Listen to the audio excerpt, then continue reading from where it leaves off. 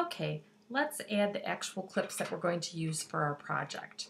The first clip that we're going to add is our favorited selection here. So I'm going to select that portion and click the Add button.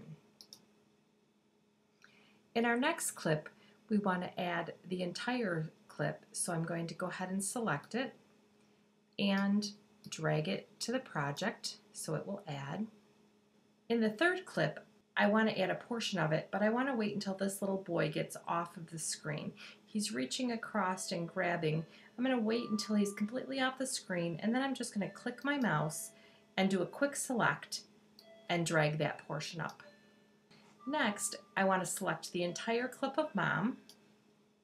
For the next two clips with the grandmother and the grandchildren, I'm going to do quick selects. So I'm going to scroll into those clips, click my mouse, and then add the portion that's selected. I'm going to repeat that again, scroll over, click my mouse, and add that portion to the project. And then I'm also going to do a quick select of the Christmas tree clip. Okay, so now we have our clips selected.